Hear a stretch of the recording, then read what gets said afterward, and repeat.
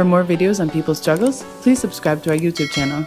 Hello and welcome to People's Dispatch. Today we're joined by two activists of the Young Communist League of the United Kingdom, that's Jess and Rosie, and we're talking at a time when there's a grave crisis in the universities in the country. There's been a huge increase in the number of cases recorded by students. The latest numbers say that at least 4,000 cases have been recorded in the universities in the past few weeks alone. And this has happened after the universities have opened. Activists, especially of the left, were in the forefront demanding that a much more cautious approach be taken, a much more careful and medically sound approach be taken. And now we have this huge increase in cases. So thank you so much for joining us. So the first thing I wanted to ask was, could you first talk right now about what's happening in some of the major universities, especially where a lot of cases are being recorded? We've seen universities reporting hundreds of cases, 200, 400, etc. So could you talk about what's happening on the ground right now? What are the students feeling? What's happening? I'll go. From what I know is that a lot of the students who have gone into halls have basically been trapped there with people who have tested positive, which then, will spread it to them. And you're right, the numbers are up in the hundreds. I think Sheffield has recently reported 800 cases, like in the last, I think they've been open for 2-3 weeks. And yeah, it's just, they've been not allowed to go out. They're not allowed to use the washing machines that are in the buildings that they're in. And they are having no financial support either from the unis or the government. Yeah, just to go off of that point, sort of two major hotspots for the outbreaks have been Scotland and Manchester, and as you say, Sheffield more recently. Scotland, as they have separate government ministers, they have taken a slightly different approach, and no students have been allowed out in bars and pubs, and I believe all of the university halls that have coronavirus outbreaks are being locked down, and those students might face the threat of not even being allowed to go home for Christmas. So quite a horrible threat. Same in Manchester. I know people that have got the virus from Manchester, from universities in Manchester, and it's these urban areas that the virus has been allowed to spread through government negligence. And possibly, I don't know if we're going to talk about this later, but possibly the reasoning just being towards appeasing the landlords and the student accommodation providers who want the rent from the students. Absolutely. Yeah, that is a definitely important issue we'll come to. But first of all, to maybe go a bit back and talk about the reopening itself. So could you talk a bit about the context in which the universities, when classes reopened, that is physical classes reopened, what was the YCL's position then on the issue, and what were the kind of necessary precautions taken? We'll talk a bit about that. So the government was adamant that the schools and universities were going back, and it was sort of given the impression at first that, it'd be online, but perhaps maybe we'd get some face-to-face learning, so that there was a reasoning why the students would want to come back to campus. But as soon as students are back on campus, it's been all online learning. From my experience, I'm not sure about Rosie's, but for most students across universities in the UK, it's been all online learning, which is the appropriate thing to do, absolutely. But did it need university students to be moving to halls for this? I'm not so sure, but yeah, certainly the approach to online learning has been a good one. It's certainly a decrease in the quality of learning that we've had in previous years. It's been face to face. It's just not the same. We're not paying for the same quality of teaching, and this needs to be recognised as well. Just to go off what Jess said there, with the online learning, obviously it is the best thing that we can have at the moment. It is brilliant.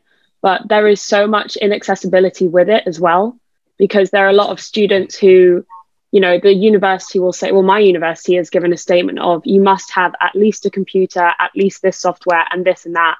And for me, it's led for people dropping out of my course and out of uni because they just can't, they don't have the financial ability to be able to get those materials for it. And in this context, it's interesting you raised the issue of the landlords of those who collect rent and whether there was a policy of appeasing them. So could you talk a bit about what's been happening there, especially students who were staying in accommodation? What has been the kind of safety precautions Has the university intervened? Have universities in general intervened in any way with regard to that?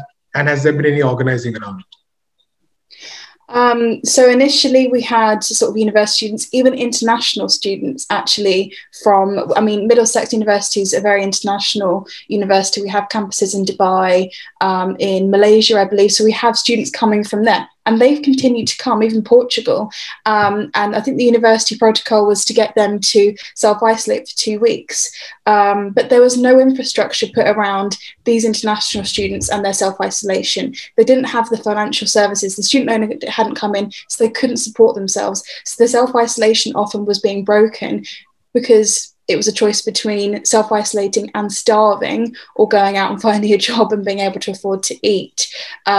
So yeah, that's a major issue in terms of the accommodation.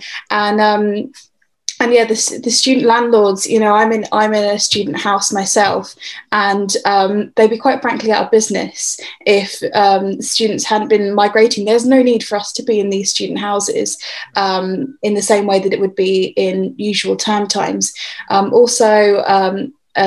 Student accommodation providers, big like student halls, they're quite common over here, and they're all full again. And again, with the self-isolation issues, little support to help students needing to self-isolate.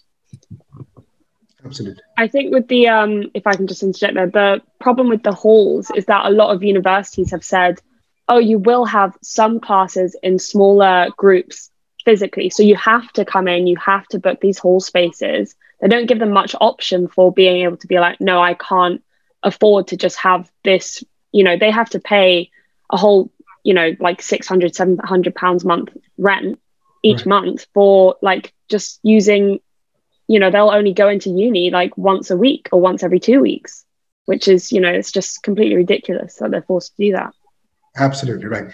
And also to sort of maybe take it at a larger policy level, we've seen an unprecedented crisis in education across the world. It's not only in the UK, it's across the world. And governments have responded, of course, differently in different ways. But especially in Europe and, of course, the UK, this is also coming at a time of great austerity measures. So we have seen over the years, governments really cutting down funds on education. So has there been any kind of rethinking from the side of policymakers, from the side of governments on this issue, or is it still the same old that's happening? Well, I think it's personally still the same because, you know, we're just not getting out of university what we pay. You know, back in, well, a few years ago, there was the increase in our tuition. And now we pay £9,250 to basically just have a link to a Zoom meeting. A lot of students have been having re-recorded lectures of what they had last year. And there is just no, you know, we're not getting, for lack of better words, bang for our buck, you know, like it's just, we're not getting what we're paying for. And there has been some frustration from students. There was a petition on the petitions website that Parliament responded to, and they said, no, we can't refund you. We can't do anything about it.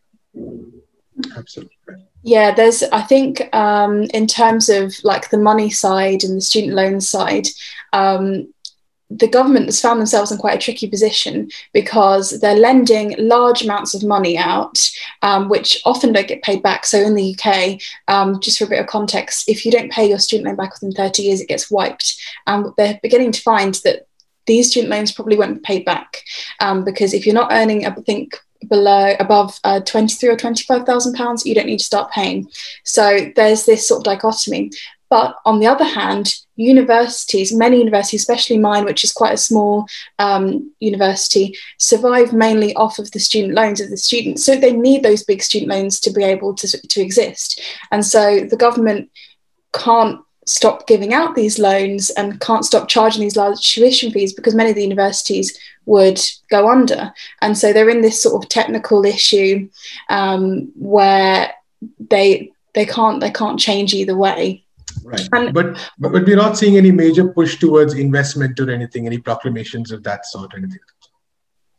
I'm not sure in terms of the government. There is beginning to be students organising and pushing for protests, but it needs to be on a much wider scale and it needs to be a bigger fight back, in my opinion. There hasn't been enough of a challenge. It's kind of been a non-issue for them, you know, they're just like, oh, we'll do this and then that's your problem. Absolutely. Right. And just finally, in terms of the YCL itself, what are right now the key planks around which the organizing is happening? What are the kind of demands that various branches and as a national organization you're sort of putting across to authorities across the country? Well, I know there's some protests happening at various universities, and the YCL, there was one in Scotland yesterday. They were present there. And then also on the 26th, we'll be going to a protest as well for my university, which is UAL.